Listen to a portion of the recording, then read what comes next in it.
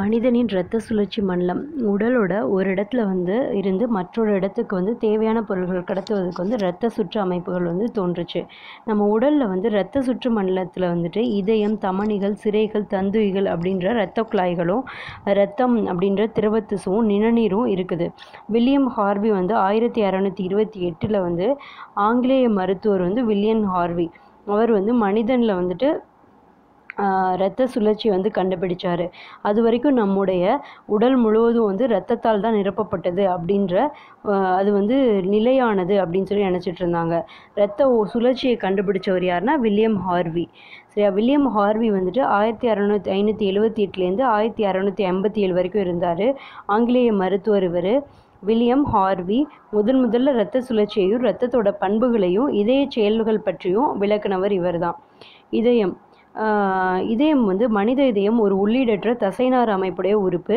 இது சற்று தலைகீழ் கூம்பு வடிவம் உள்ளது. தான் இதயம். பிரமிட் வடிவம் உள்ளது. இதயத்தை சுற்றிலும் 2 அடுக்கு படலமாகிய பெரிகார்டு உறை இருக்குது. இதயத்தோட பெரிகார்டியல் உறைகளுக்கு இடையில் பெரிகார்டியல் திரவம் நிரம்பி இருக்குது. இதயம் சில சிறப்பு பண்புகளை கொண்டு கார்டியாக் தசையினால் உருவாக்கப்பட்டுச்சு. 4 அறைகளை கொண்டிருக்குது. அது வலது ஏற்றியம், இடது ஏற்றியம், வலது வென்ட்ரிக்கல், இடது வென்ட்ரிக்கல். வலப்புற இதயமானது உடலில் இருந்து சுத்திகரிக்கப்படாத இரத்தத்தை பெற்று வெளியேற்றுகிறது. இடப்புற இதயம் சுத்திகரிக்கப்பட்ட ஆக்சிஜன் மிக்க இரத்தத்தை பெற்று உடல் முழுவதும் செலுத்துது. ஆரிக்கல்கள் பார்த்தோன்னா இதயத்தோட மெல்லிய தசையாலான மேல் அறைகள் ஆரிக்கல்கள் அப்படின்னு சொல்லி சொல்கிறாங்க. வலது ஆரிக்கலும் இடது ஆரிக்கலுக்கும் இடையில் ஆரிக்குலர் தடுப்புச் சுவரால் பிரிக்கப்பட்டிருக்குது. ஆரிக்கல்கள் இரத்தத்தை பெறக்கூடிய அறைகளாக இருக்குது. கீழ்பெருஞ்சுரை மேல் பெருஞ்சுரை மூலமாக உடல்லேருந்து சுத்திகரிக்கப்படாத இரத்தம் முழுவதும் வலது ஆரிக்கல் பெறுது. 4 நுரையீரல் சிரைகளோட மூலமாக நுரையீரலிருந்து ஆக்சிஜன் மிக்க இரத்தத்தை இடது ஆரிக்கல் பெறுது. வென்ட்ரிக்கல்கள் இதயத்தோட தடித்த தசையாலான கீழ் அறைகள் வென்ட்ரிக்கல்கள் அப்படின்னு சொல்கிறாங்க. வலது வென்ட்ரிக்கலுக்கும் இடது வென்ட்ரிக்கலுக்கும் இடையில் வென்ட்ரிகுலர் தடுப்புச்சுவல் பிரிக்கப்பட்டிருக்குது. வென்ட்ரிக்கிள்கள் இதயத்திலேருந்து இரத்தத்தை வெளியில் செலுத்துகிற பணியை மேற்கொள்ளுது. வலது வென்ட்ரிக்கல் வலது ஆரிக்கல்லேருந்து ஆக்சிஜனற்ற இரத்தத்தை பெற்று நுரையீரல் தமனி மூலமாக நுரையீரலுக்குள்ளே செலுத்துது. இடது வென்ட்ரிக்கல் இடது ஆரிக்கல்லேருந்து ஆக்சிஜன் மிகுந்த இரத்தத்தை பெற்று பெருந்தமனிக்குள்ளே செலுத்துது. அப்புறம் கிளைகள் மூலமாக உடலோட பல பகுதிகளுக்கும் ஆக்சிஜன் மிகுந்த இரத்தம் செலுத்தப்படுது. இப்போ இதான் இது மனித இதயம். இதில் ஃபஸ்ட்டு இங்கே இருக்கிறது மேற்பெருஞ்சுரை. நுரையீரல் தமனி இந்த சைடு ரைட் சைடு இந்த சைடு இருக்குது. அப்புறம் இந்த சைடு இருக்கிறது வலது ஏற்றியம். இது மூவிதழ் வால்வு, வலது வென்ட்ரிக்கல், அப்புறம் கீழ்பெருஞ்சுரை. இந்த சைடு பார்த்தோன்னா பெருந்தமனி இருக்குது. அதுக்கு கீழே நுரையீரல் தமனி, அப்புறம் நுரையீரல் சிரை, இடது ஏற்றியம், பிறைச்சந்திர வால்வு இருக்குது. அப்புறம் மிட்ரல் வால்வு, இடது வென்ட்ரிக்கல், இதய தசை. அடுத்தது இதய தசைகள். வலது ஆரிக்கலுக்கும் வலது வென்ட்ரிக்கலுக்கும் இடையில் வலது ஆரிக்குலோ வென்ட்ரிகுலர் துளை அமைஞ்சிருக்குது. இது இடது ஆரிக்கலுக்கும் இடது வென்ட்ரிக்கலுக்கும் இடையில் இடது ஆரிக்குலோ வென்ட்ரிகுலர் துளை இருக்குது. இதய வால்வுகள். வலது ஆரிக்கல் ஒரு பெரிய ஏற்றியோ வென்ட்ரிகுலர் துளை வழியாக வலது வென்ட்ரிக்கலை திறக்குது. இந்த துளை வென்ட்ரிக்கலை நோக்கி அமைஞ்சிருக்குது. மூவிதழ் வால்வுனால் பாதுகாக்கப்படுது. இது இரத்தம் வலது ஆரிக்கல்லேருந்து வலது வென்ட்ரிக்கல்களுக்கு செல்வதை ஒழுங்குபடுத்துது. இரத்தம் பின்னோக்கி செல்வதை தடுக்குது. இடது ஆரிக்கல் பெரிய ஒரு ஆரிக்குலோ வென்ட்ரிகுலர் துளை வழியாக இடது வென்ட்ரிக்கலோடு தொடர்பு கொண்டிருக்குது. இந்த துளை வென்ட்ரிக்கலை நோக்கி அமைந்துள்ள ஈறுதல் வால்வுனால் பாதுகாக்கப்படுது. இந்த வால்வு மிட்ரல் வால்வு. இந்த ஈறுதல் வால்வு மிட்ரல் வால்வு அப்படின்னு சொல்கிறாங்க. இது இரத்தம் இடது ஆரிக்கல்லேருந்து இடது வென்ட்ரிக்கலுக்கு செல்றதை ஒழுங்குபடுத்தி இரத்தம் பின்னோக்கி செல்வதை தடுக்குது. வலது வென்ட்ரிக்கல் ஒரு தொலைவின் வழியாக நுரையீரல் தமனியுடைய தொடர்பு கொண்டிருக்குது. இந்த துளை பிறை வடிவ பல்மனரி வால்வுனால் பாதுகாக்கப்படுது. இது இரத்தம் வலது வென்ட்ரிக்கல்லேருந்து நுரையீரல் தமனிக்கு செல்வதை ஒழுங்குபடுத்தி இரத்தம் பின்னோக்கி செல்வதை தடுக்குது. இடது வென்ட்ரிக்கல் ஒரு துளையின் வழியாக பெருந்தமனியோட தொடர்பு கொண்டிருக்குது. இந்த துளை பிறை வடிவ பெருந்தமனி வால்வுனால் பாதுகாக்கப்படுது. இது இரத்தம் இடது வென்ட்ரிக்கல்லேருந்து பெருந்தமனிக்கு செல்வதை ஒழுங்குபடுத்தி இரத்தம் பின்னோக்கி செல்வதை தடுக்குது. இதயம் செயல்படுற முறைன்னு பார்த்தோன்னா கார்டியாக் தசையினால் மனித இதயம் சுருங்கி விரிவடையுது. இதயத்தோட அறை சுருங்கும் நிலைக்கு சிஸ்டோல்னும் இதயத்தோட அறை விரிவடைவதற்கு டயாஸ்டோல்னும் பெயர். ரத்தத்தை வந்து பெறும்போது ஆரிக்கல் விரிவடையுது. இதுக்கு வந்து ஆரிக்குலர் டயஸ்டோல் அப்படின்னு சொல்லி பேர். வென்ட்ரிக்கிளில் இருந்து நுரையீரல் தமனிக்குள்ளும் மகா தமனிக்குள்ளும் வந்து ரத்தம் செல்லும்போது இதயம் வந்து சுருங்குது. இதற்கு வந்து வென்ட்ரிகுலர் சிஸ்டோல் அப்படின்னு சொல்லி பெயர். ஆரிக்கல்கள் வந்து சுருங்கும் போது ஈரிதழ் மூவிதழ் வாழ்வுகள் வழியாக வந்து ரத்தம் அதோட வென்ட்ரிக்கல்களுக்கு அனுப்பப்படுது. அதுதான் இதய துடிப்பு. வென்ட்ரிக்கல்களோட சுருக்கத்தின் போது வந்து ஆரிக்குலோ வென்ட்ரிகுலர் வால்வு மூடுறதுனால லப் அப்படின்ற ஒலியும், வென்ட்ரிக்கல்களோட விரிவின் போது டப் அப்படின்ற ஒலியும் தோன்றுது. ஒரு மனிதனோட சராசரி இதய துடிப்பு பார்த்தோன்னா ஒரு நிமிஷத்துக்கு 72 துடிப்பு. இதய துடிப்பு வந்து அதோட தசைகளோட உள்ளார்ந்த சக்தியினால் தொடங்கப்பட்டு சிறப்பு தசைநார் கற்றையினால் நடைபெறுது.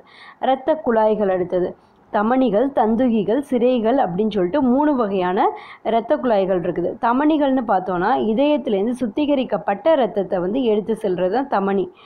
ஆனால் வந்து இதுக்கு வந்து விதிவிலக்கா நுரையீரல் தமனி மட்டும் சுத்திகரிக்கப்படாத இரத்தத்தை சுத்திகரிக்கப்படுறதுக்காக இதயத்திலேருந்து நுரையீரல்களுக்கு எடுத்து செல்லும்.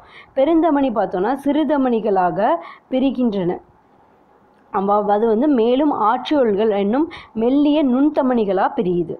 இன்னும் வந்து மெல்லிய சிறிய மெட்டா ஆற்றியோல்களாக மறுபடியும் பிரியுது. இன்னும் வந்து தந்துகிகளாக பிரியுது. இப்போ வந்து பெருந்தமனி வந்து எப்படியெல்லாம் பிரியுதுன்னு சொல்லி பார்த்தோம்.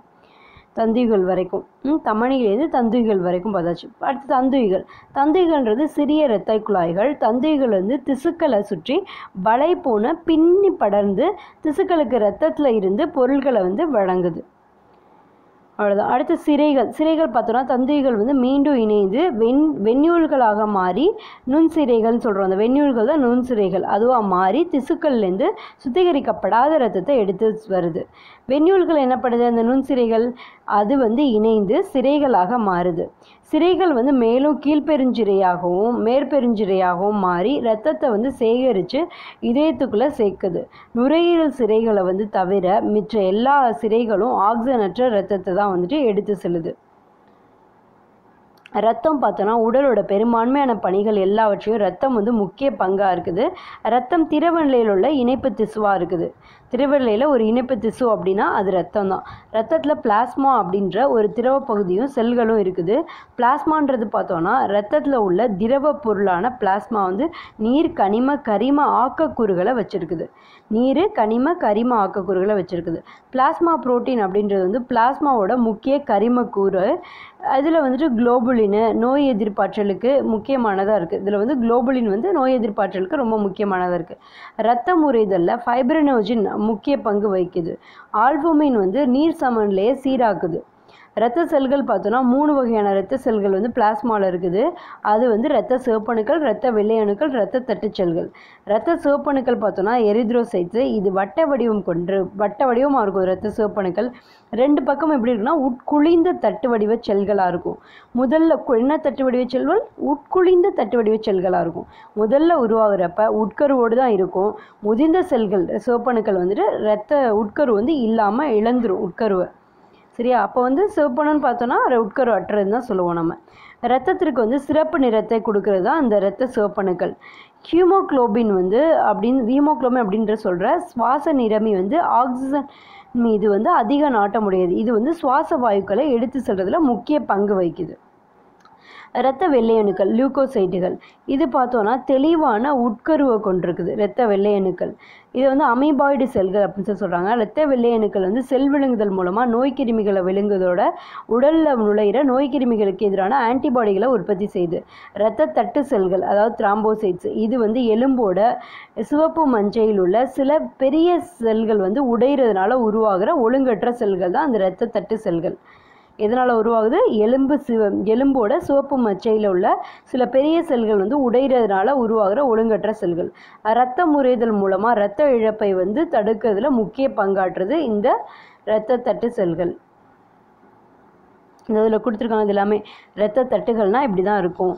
அடுத்தது வந்துட்டு இரத்த சிவப்பணுக்கள் பார்த்தோன்னா இந்த மாதிரி இருக்கும். ஓகேவா?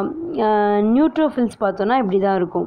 மோனோசைட்டு, லிம்போசைட்டு, ஈஸ்னோஃபில்ஸு, பேசோஃபில்ஸ் இந்த 5மே வந்துட்டு வெள்ளையணுக்களோட வகைகள். நியூட்ரோஃபில்ஸு, மோனோசைட்டு, லிம்போசைட்டு, ஈஸ்னோஃபில்ஸு, பேசோஃபில்ஸ் அதெல்லாம்.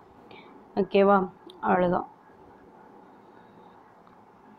இதோட ரத்த சுழற்சி மண்டலம் வந்துட்டு முடிஞ்சிச்சு இதில் உள்ளது 10th உள்ளது.